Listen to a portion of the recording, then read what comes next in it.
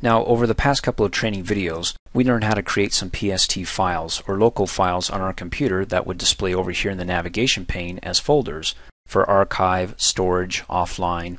Now, if you want to go ahead and protect those folders, which we lightly covered in previous training videos, this is going to be a targeted video on learning how to specifically protect them by assigning them a password. So that way, if anybody has access to your computer and opens up your Outlook, they can't open it up without the password.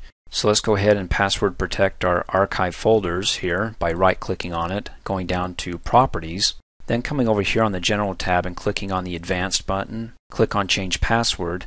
Now the old password we didn't have any, so we'll leave it blank. Come down here in the new one and type in a new password.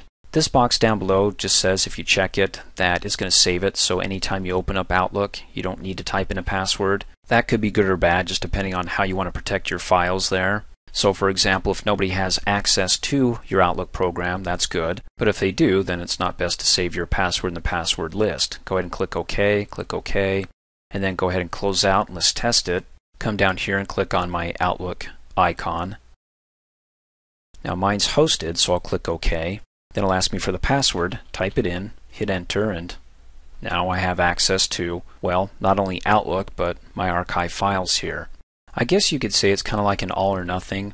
In other words, once you protect one of your PST files here, or the archive folders in this case, you can't have access to Outlook at all because it's part of Outlook. It's displayed over here in the navigation pane without that password.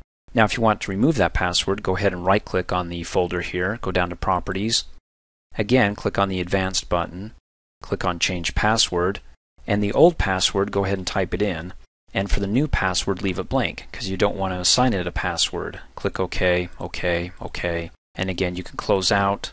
Click on the Outlook icon here to open it back up. Again, mine's hosted. Click OK. And there's no password. Thanks for watching. Hey, as a quick reminder, if you like my video, please give it a thumbs up. You can also click on me and subscribe to my channel, get notified of the latest videos, and for only $2 a month, you can have access to all my Microsoft Office training videos.